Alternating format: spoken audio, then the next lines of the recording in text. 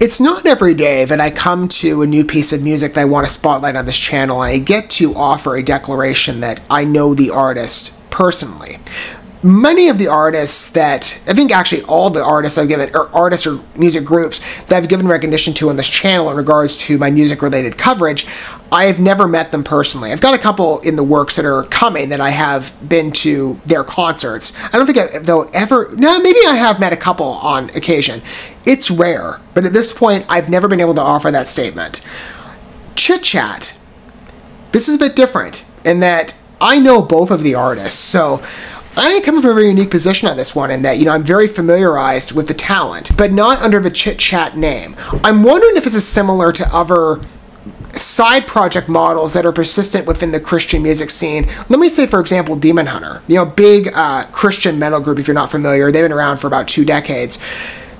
Ryan Clark, their frontman, did a side project with, I forget the guy's name, the lead singer of Project 86, another pretty big Christian rock group, called Knives. And whereas Demon Hunter is more known for a heavy metal side to their music, Knives was more electronic, techno. It was very different, but it was really unique. But it was a side project, right? It was very distinct from what Ryan Clark is more known for in regards to Demon Hunter's work. I'm wondering if CHITCHAT is the same.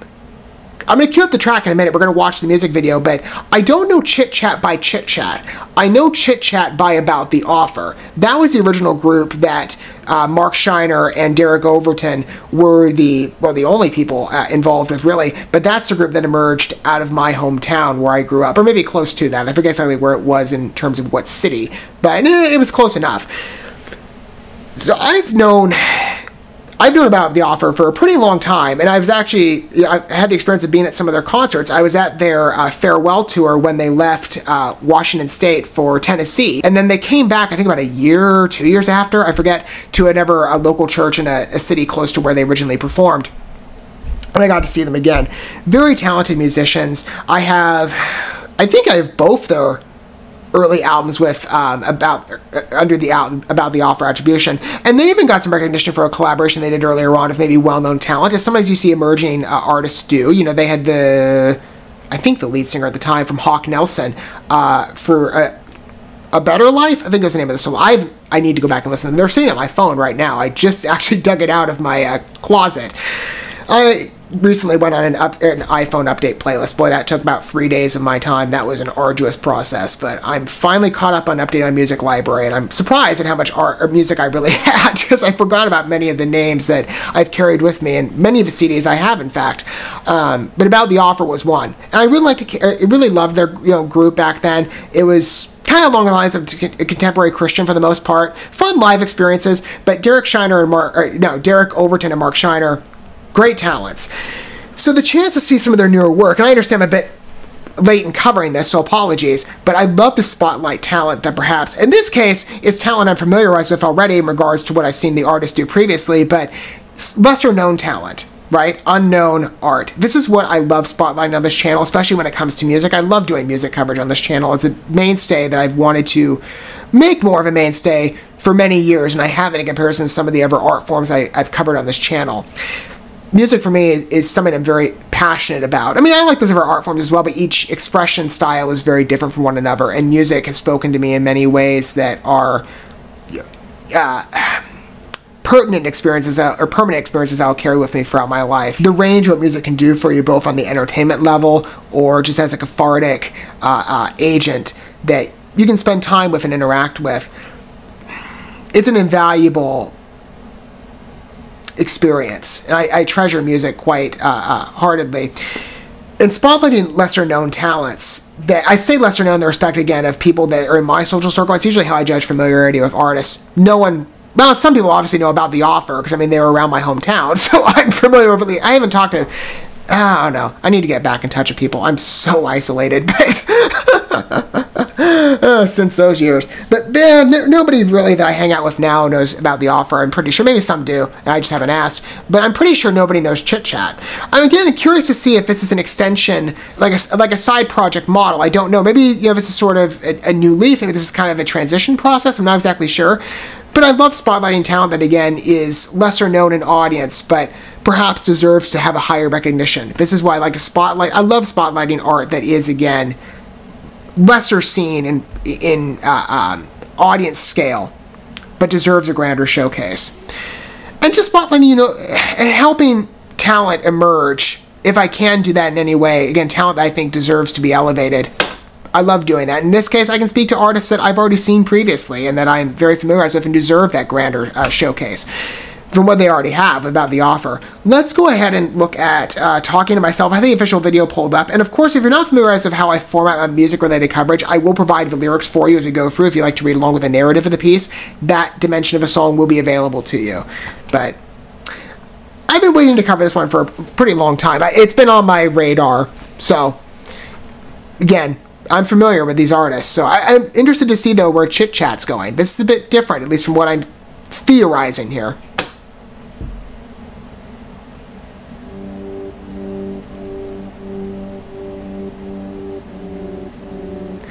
Okay, it's got that softer sound about the offer did. I feel alone in this struggle, like I built a home in this bubble. Now it's all down to rubble. It's got more of an electronic pop vibe. That's a bit different. My mind is all sorts of jumble now, and my pride is very humble. It's been hard to talk about it, so I'm sorry if I mumble. I just need to know that I'm not alone. Tell me I'm not just talking to myself. Oh, okay, wow. That's good. Very engaging piece. I do have broad taste, by the way. I've said before on this channel, I'm not always the biggest electronic music fan, but this is good. Or pop fan, but I make special exception where it's deserved. Got a handful of secrets and a bottle full of regrets. Gotta chase down my darkness. I love the staging of this, by the way. I'll talk about that more after. It's a great choice. Speaking of the psychological emphasis of the video. I leave the house keeping up to all my demons. Yeah, yeah. Is anybody home or am I just alone? Just talking to myself. Very effective transitions in that part. Talking to myself.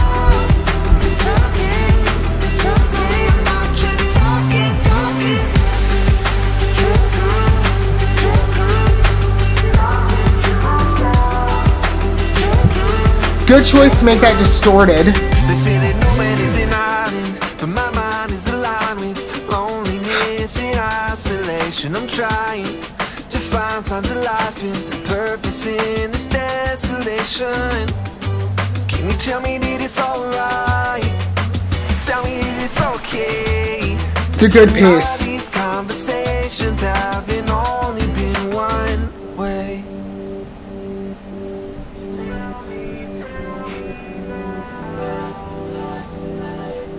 Tell me I'm not just talking to myself. Again, like I said, a really good set choice.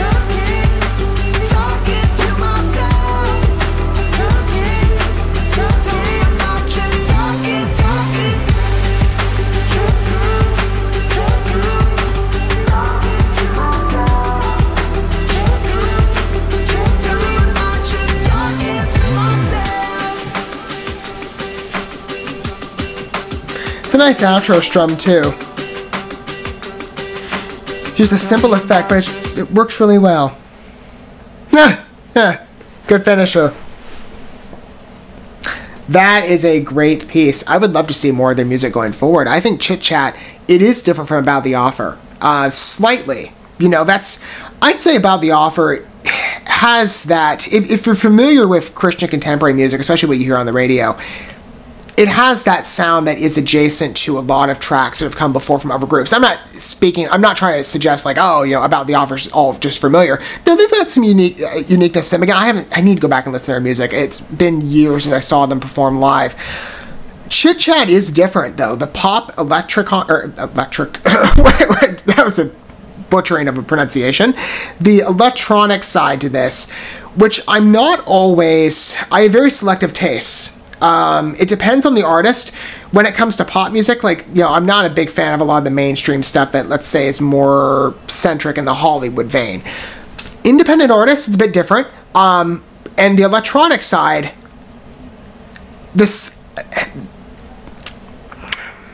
it depends on the group, and it depends upon the melding of that instrument into the piece. I've spoken before, some of the groups along the electronic metal line have appealed to me because it's a mixture of sound. It's not necessarily EDM style. EDM, it's a bit too frenetic for my liking, and the music has to have some atmosphere and some character and some room to breathe. And so for me, again, I'm very selective in what I like along the electronic side. But electronic metal, let's say, for example, just a couple groups by name, as I said, Knives, this really is like a sidebar. It's basically kind of the same model as I was theorizing, but Knives, Starset, MNQN, MNQN's much more electronic. MNQN and Knives are kind of similar to this in sound, I think. Specifically, even crossing international borders, Dead by April. Those are a couple exceptions. Dead by April's Swedish basis. So again, I go way out there in regards to the music I venture into. I have broad tastes, but that's, again, that's more along the metal lines. But I'm trying to draw a parallel here with electronic music, because I am very particular. This works for me.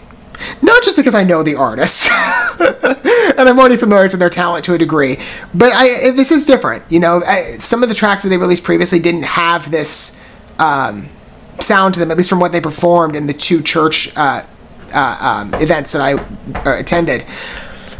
But they're good. Great vocals on part of Derek and Mark. Both of them, I think, are great compliment. I did like the distorted audio effect and how that plays into the psychological aspect of the track. The therapy setting, I didn't even think about the couch if I didn't register. It's this environment here.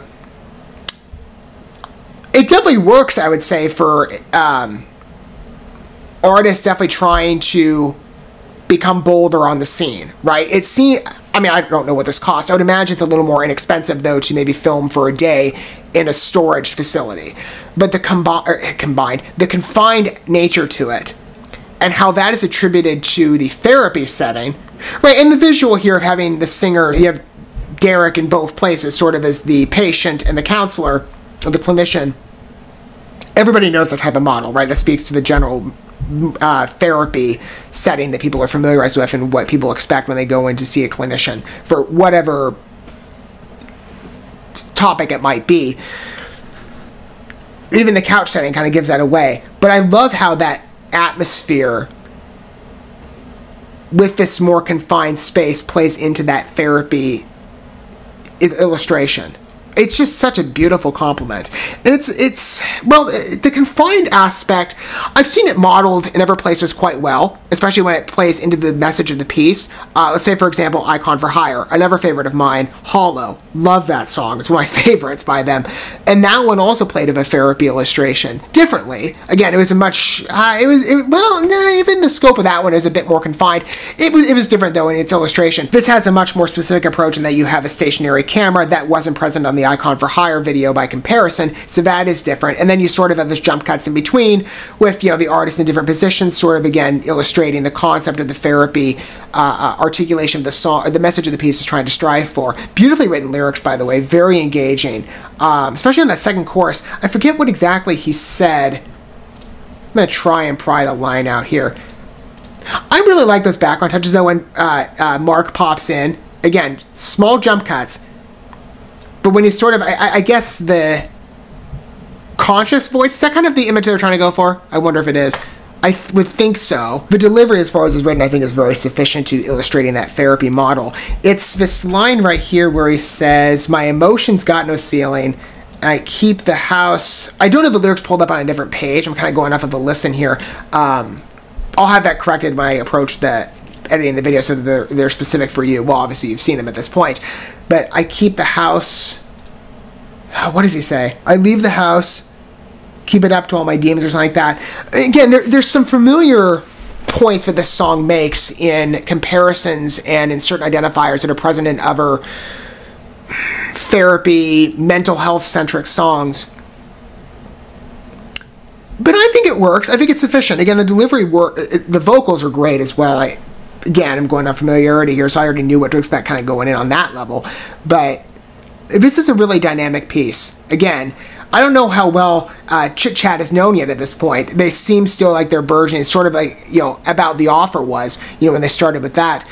But I would love to see more of their work going forward.